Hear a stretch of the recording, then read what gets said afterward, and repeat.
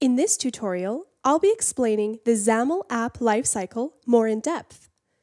All Windows Store and XAML projects include a file called app.xaml.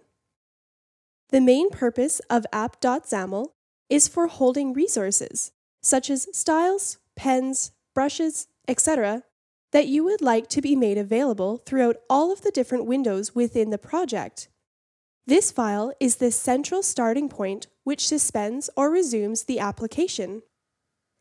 In Windows 8, you can launch a bunch of apps and switch between them without having to worry about slowing down the system or running the battery down. That's because the system automatically suspends and sometimes terminates apps that are running in the background for you. A well-designed app can be suspended, terminated, and relaunched by the system, but will seem as though it had been running the entire time. App.xaml has the required methods to manage the lifecycle of your application. At any given point, a Windows 8 app may or may not be running or in a suspended state. An app can be suspended when a user switches away from it or when Windows enters a low power state. When your app is suspended, it continues to reside in memory so that users can quickly and reliably switch between suspended apps, resuming them. You don't have to write any extra code to make it look as though it had been running the entire time. But Windows can also terminate a suspended app at any time to free up memory for other apps or to save power. When your app is terminated, it stops running and is unloaded from memory. When the user closes an app by pressing Alt and F4 or using the close gesture, the app is suspended for 10 seconds and then terminated. Windows notifies your app when it is suspended, but it doesn't provide any additional notification when it terminates the app. When you launch your project, the onLaunched method in app.xaml will be called, and after some preliminary initialization, it creates a frame which acts as a navigation context to navigate to the first page in your project. By default, Visual Studio has created a page for you, named mainpage.xaml. You may notice that the name of this page has been passed as a navigation parameter to the navigate methods. If you add any new pages and would like to navigate to that page immediately after the application has launched, you should replace the main page text with the name of your page. Regardless, you don't need to make any changes to the app.xaml at this point. Now, let's move on to look at mainpage.xaml. It shows the basic style and some namespaces.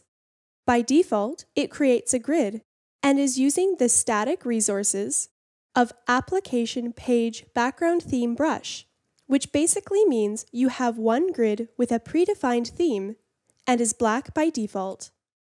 Let's get our hands dirty by reviewing some examples together. In this example, we'll be creating 2 rows and 2 columns on a grid. As you see, we start with grid row definition with 2 rows that are defined. One has a height of 120 pixels and the other has no value. That means the second row will occupy the leftover space. This is similar for the columns, where it starts with a column definition and one column has a fixed size of 200 pixels. Just like the rows, the other column doesn't specify a width, which means it will take up the leftover space. For example, assume the total width in this stage is 1100 pixels. So with a fixed value of 200 pixels, the second column is 900 pixels. Now, if you add a new column with the width of 2 star, then from the remaining 900 pixels, 2/3 will be taken by this new column totaling 600 pixels. The column that doesn't have a width value will take the remaining 300 pixels. As you may have noticed, the star changes the width value from a fixed value to a percentage value. For example, if you want to give 40% to the first column and 60% to the second column, you would write it as seen here.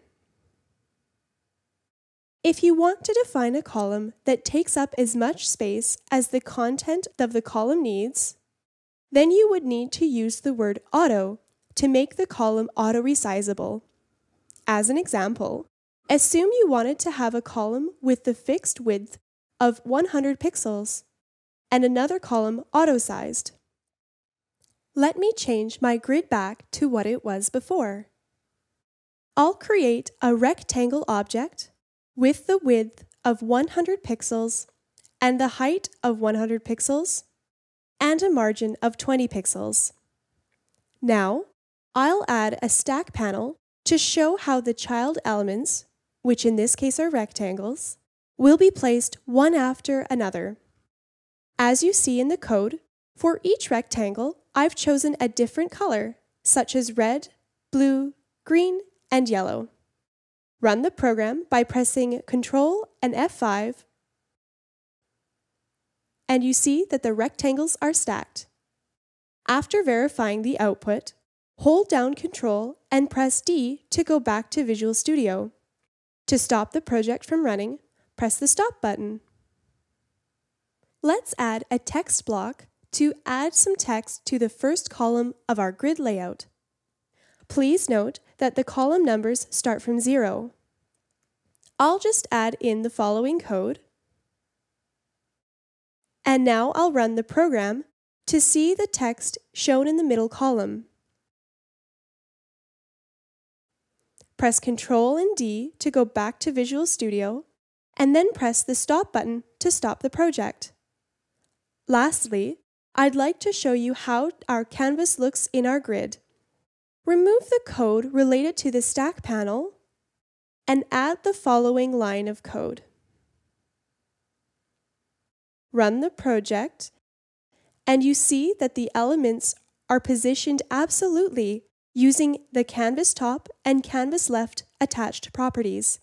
The rectangles are placed in different layers, and these layers can also be explicitly specified using the canvas.z index attached property. This concludes a brief introduction to XAML layout panels. See you at the next tutorial.